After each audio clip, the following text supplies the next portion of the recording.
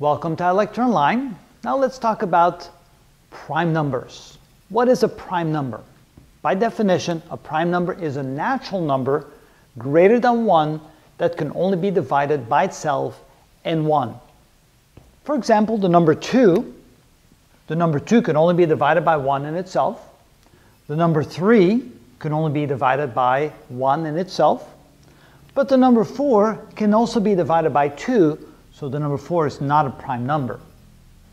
That's the definition. Now, if we see a bunch of numbers like this, how do we figure out which is a prime number and which is not?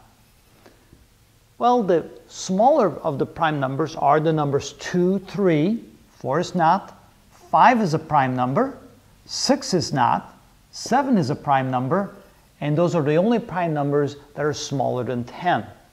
Now, those will help us figure out about the other ones, which ones are prime numbers or not, especially the numbers 2, 3, and 5.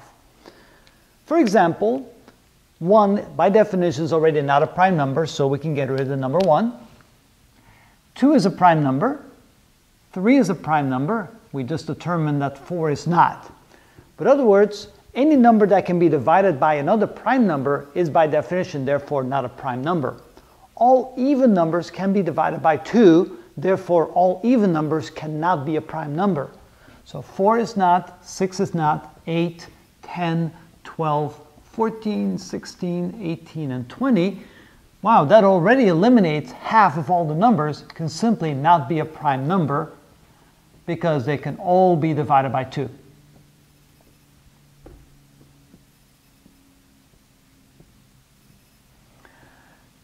Next, we look for numbers that can be divided by 3. Again, if a number can be divided by 3, other than 1 in itself, then that's also not a prime number. Any number, when we add the digits together, add up to a multiple of 3, that number is then divided by 3.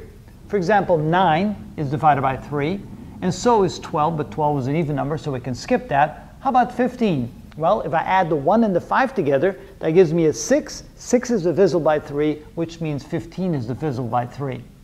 18 is already there. How about 21? Again, if I add the 2 and the 1 together, it gives me 3. That means 21 is divisible by 3.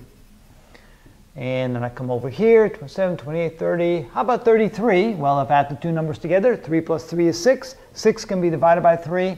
Not a prime number. 39, if I add the 3 and the 9 together, that gives me 12. 1 plus 2 gives me 3. Or another way of looking at it, since 3 is divisible by 3 and 9 is divisible by 3, 39 is divisible by 3. How about 45? I add 4 and 5 together, I get 9. 9 is divisible by 3, so that's also not a prime number. And that's it. So now if I eliminated all the numbers that can be divided by 2 and by 3, I already know that 5 is a prime number and 7. Next, I look for all the numbers that are divisible by 5. Those numbers end up in a 0 or in a 5. So if there's any left that I have not yet eliminated, for example, the number 25 can be divided by 5. So that's not a prime number. 35 can be divided by 5. Not a prime number. I already took care of 45 and so forth. All right.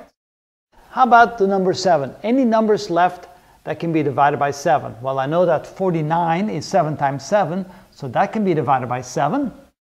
Are there any others? 1 times 7 is 7, 2 times 7, 14, 3 times 7, 21, 4 times 7, 28, 5 times 7, 35, 6 times 7, 42, 7 times 7. Now they don't have a lot of numbers left. I'll go down to what's left now and see if any of these numbers are prime numbers. 11 can only be divided by 11 in itself. That's a prime number. 13 can only be divided by itself in 1. 17 can only be divided by 1 in itself. 19 can only be divided by 1 in itself. You can see that once we've eliminated all the numbers that are divisible by 2, 3, 5, and 7, almost all the other ones remaining appear to be prime numbers. The number 23 is a prime number. The number 27, we skipped one. We missed one here because notice that 2 plus 7 together is 9. 9 can be divided by 3, so that's not a prime number. 29 is a prime number. 31 is a prime number. 37 cannot be divided by any other number than 1 in itself.